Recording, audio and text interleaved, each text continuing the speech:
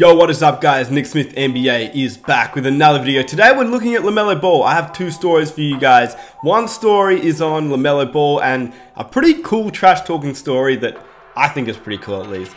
The second story is just a work ethic story and they both relate to the same team he faced off against. So that probably didn't make a lot of sense, but once you watch the video, you'll get it. With that said, I'd greatly appreciate it if you guys could drop a like to the video. It supports the channel, it supports me. And if you could help reach 1,000 likes for the next video, that would be amazing. If you're new around here, you know what to do. Hit that subscribe button, hit the notification button so you never miss an upload. And if you want to follow me on Instagram to stay up to date to what I get up to, if you want to follow your boy, feel free. With that said, I hope you guys enjoy the video. Let's get into it. This is what happens when you talk trash to LaMelo Ball. Even at such a young age, I don't think that he had his highest performing game for no reason. I think I know the exact reason why. So obviously in Australia, where I'm from, the NBL league is the NBA equivalent of Australian basketball. The NBL has some really good quality players. Guys like Andrew Bogut, Patty Mills came from the NBL. Currently they've got RJ Hampton and LaMelo Ball, who could seemingly both be top 5 picks in next year's NBA draft. It is a league that actually has grown men, which is why a lot of 18 and 19-year-olds struggle in the NBL, and they do end up getting drafted like Terrence Ferguson, but their stats are really bad because it is hard to compete against grown men in a different country, different style of play. But LaMelo Ball is finding it pretty easy. Well, not entirely easy, but he is doing well, and this is because we've seen his rise and growth as a player. He's showing that he's able to fight through adversity, he's showing that he actually can compete at a high level, and he isn't a 15-year-old boy anymore who shot from half court and tried to be cool. This is a guy that actually wants to be the #1 pick, and so far, he's playing really well and can arguably be a top 3 pick if he continues this play. But the other day, I saw LaMelo Ball have his best performing game in the NBL, and I thought that, well, he looked really good. The way that he was playing, he can seriously go as a top 3 pick. But then I found out later, there was a reason why he played so well. Well, at least from my understanding, and here it is. Another player by the name of Kouat Noi, who's a Sudanese-Australian basketball player who plays for the Cairns Taipans in the NBL, he's also somebody who's trying to make the NBA. He's a guy that has upside, he's a guy that can potentially get drafted, but at the same time, he's probably nowhere near what LaMelo Ball is at this age. Even though he is a bit older, he's 22 years old, LaMelo's 18. But either way, they're both trying to make it and get drafted. He actually also has a really interesting story, and I think he can potentially make it, but his story is even crazier. Noi was born in Sudan, and in the height of the Sudanese civil war, his family fled the country. They first went to Egypt and then to Australia in 2002. In Australia, he averaged 9.1 points, 4.3 rebounds, while helping lead Australia to a silver medal in the 2014 FIBA Under-17 World Championships. In 2014, he actually moved to the United States. He enrolled at Montverde Academy, which is the same high school where Ben Simmons went as well. And he actually played alongside Ben Simmons at one point, very briefly. But as a senior, he averaged more than 19 points per game for the Eagles, so he actually had some upside. Anyway, that was just to fill you in on who this guy actually is. And he isn't a nobody, but he's also not the greatest player in the NBL, if that makes sense. Anyway, before the Cairns Taipans, who he plays for, versus the Illawarra Hawks, who LaMelo Ball plays for, Noi got asked what he thought about LaMelo Ball, and he had this to say on LaMelo. I believe he's not all that hype. I got another chance to play against him this Saturday, so it's no pressure for me. I truly believe there's no rookie in the NBA that can guard me. So, it's going to be another good game. The team is ready, I'm ready, and let it be a show. No, again, you say you didn't believe the hype.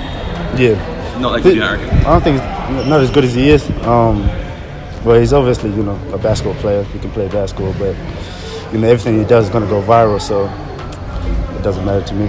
For the people that's going to watch, they're going to see a star on the court. That's why. So it's another chance just to prove myself to everybody. And just to confirm that star is you? Yeah. The only star. Anyway, Noi ended up playing okay. He finished with 10 points, 2 assists, 3 rebounds in 21 minutes. But on the other hand, LaMelo Ball had his best game for the season.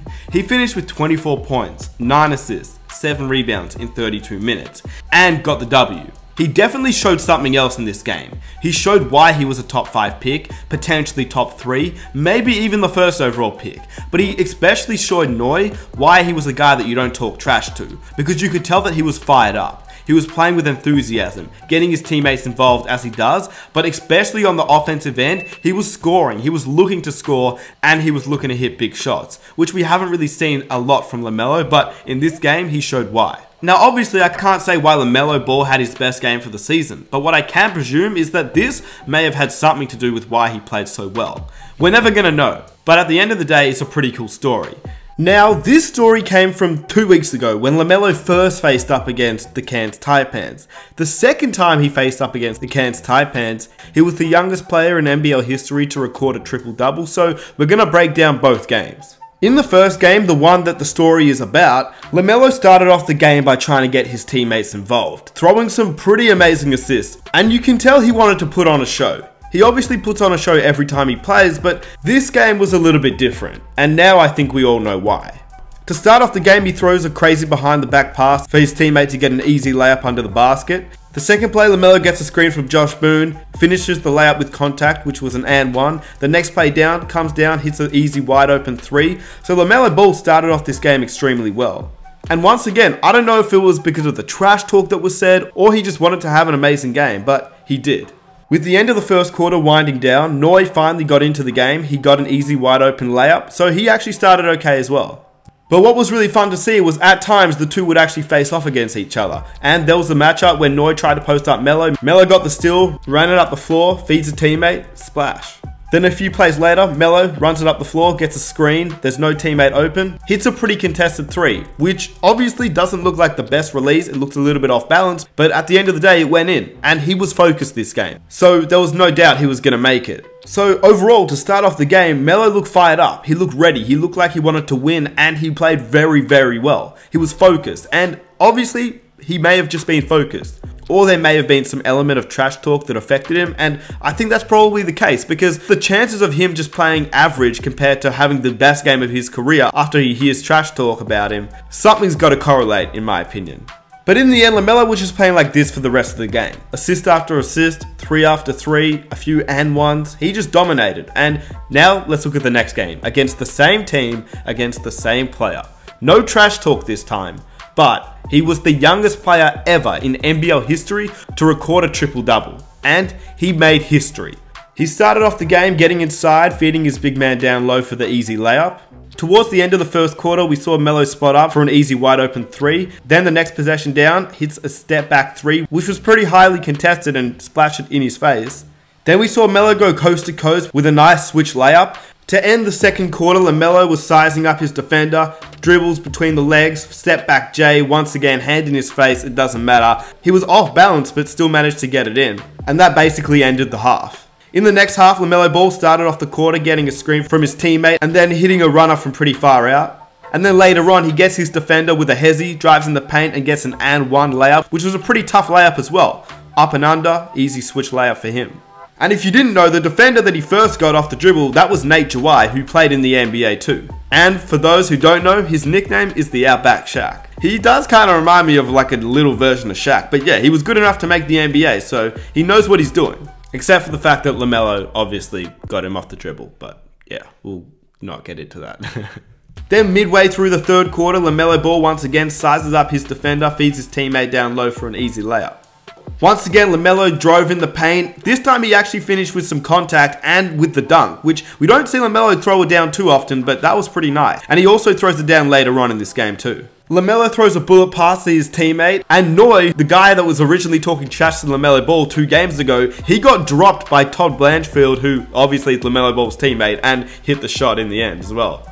So it wasn't really looking good for Noi in the first game or in this game either. But Noi does end up redeeming himself, getting inside the lane and getting an and one, which was a pretty tough layup as well. But the Cairns Taipans started to make a run. They get a dunk, a quick three, and then it was 2 minutes left and it was a tied game. They hit another three and they were in the lead, and it looked like the Illawarra Hawks were about to lose this game, considering they're not a very good team at this point, and the Cairns Taipans were making a run. They hit another three and they were up by 4 points with a minute left. But this is when the game changes, and LaMelo Ball steps up.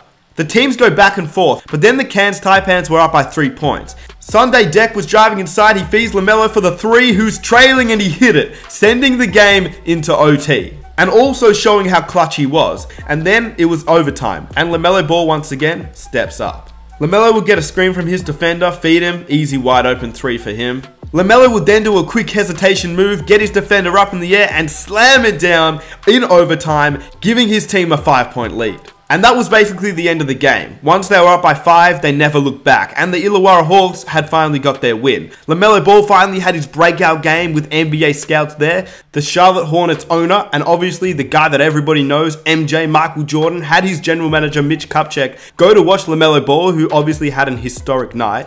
Bob Myers, the GM of the Golden State Warriors, also planned a trip to Australia to watch LaMelo Ball. And what's amazing is that obviously the Illawarra Hawks had Aaron Brooks, who obviously played in the NBA, but since Aaron Brooks has been injured for the rest of the season, Ball has averaged 22 points, 8 rebounds, 8 assists in the 4 games since Aaron Brooks has been off the team. In addition, there's been many suitors and GMs that have been pressed by LaMelo Ball's work ethic. They've named him a gym rat. He put up shots at 2 AM Monday and again the night after his triple-double.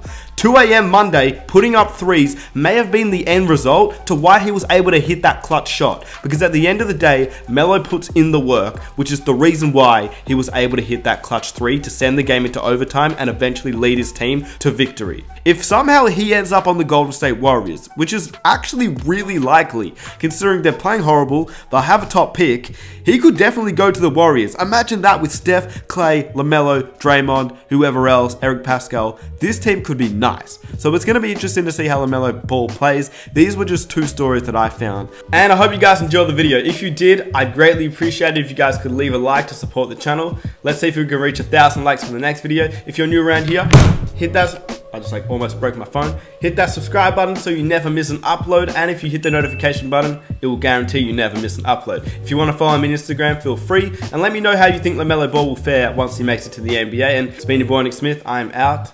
Peace.